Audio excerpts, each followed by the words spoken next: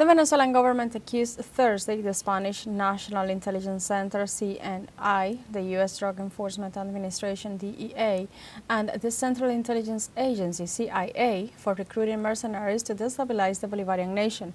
The accusation was made during a press conference on national television by the Minister of Interior Govt, who announced the arrest of a group of individuals recruited to sow violence in the country.